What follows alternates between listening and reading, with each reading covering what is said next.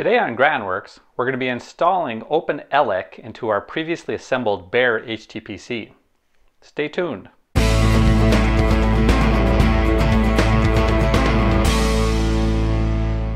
In a previous video, I assembled a bare HTPC, which is to say it was a computer, one that has the intent of being used as an HTPC in the future. To do so, we need an operating system.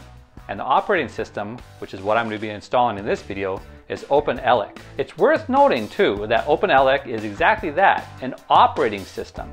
It is not just a piece of software. This is not the type of thing that you would install on top of Windows or inside a Ubuntu or something like that. It actually replaces Windows or Ubuntu. It also is not something that will run in a virtual machine like VirtualBox or VMware or Parallels or any of those. So you need a dedicated bare physical PC to install OpenELEC.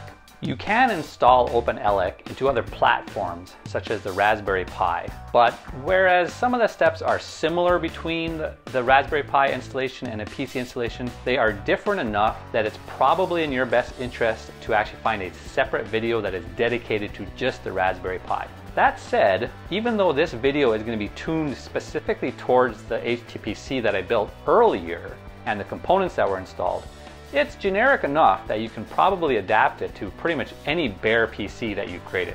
When this video is done, we are going to have a fully working HTPC, which is to say you can then actually watch your movies inside of your theater on it. So let's get started. We start by going to the OpenELEC website and clicking the download link. Scroll down to the 64-bit builds, but be careful because the first option is the update file and not the installation file. You want the disk image that's below. That's poor link placement on the OpenELEC website folks part, I think. I'm going to show you how to burn the OpenELEC image on a Mac. The steps are similar on Linux, and just use Win32 Disk Imager on Windows.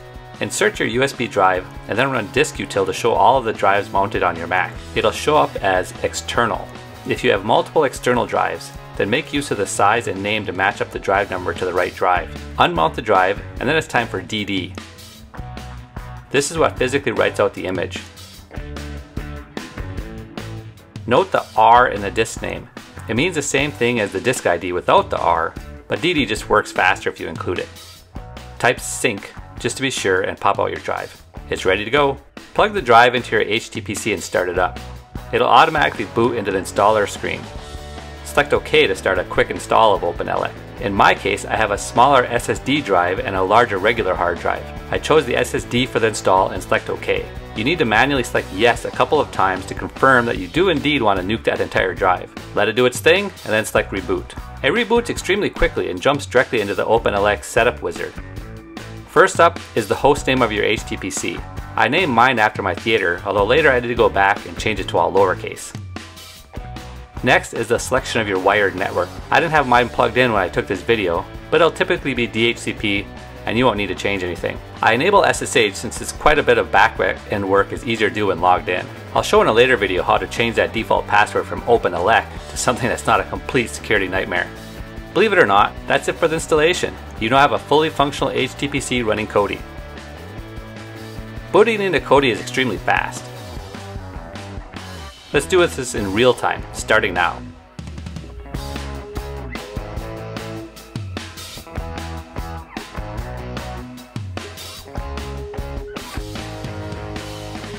That's 14 seconds to reboot if you're counting. Impressive.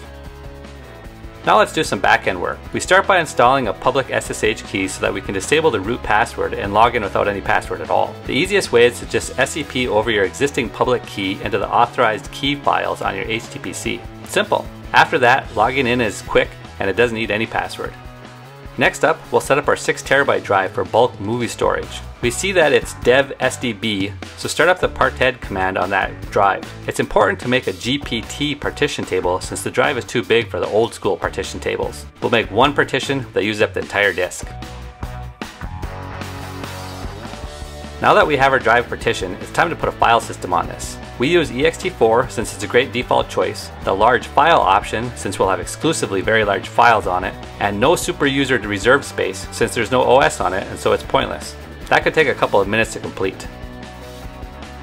What's notable about newer OpenELEC installations is that secondary drives are now automatically mounted. You don't need to do anything special to mount them like you did with older versions. The drive is automatically mounted in var media with a default very ugly disk label. Let's change that. Go back into Parted, choose the drive and type in name, the partition number, and whatever you want to call it. Reboot when you're done, and the next time you check, your drive will be mounted with the name that you chose.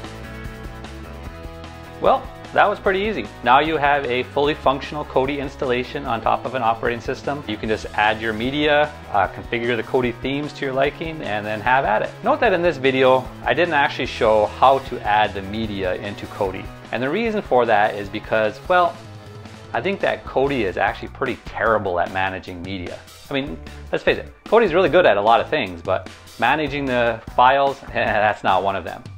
So I'm using MB to actually do all the media management.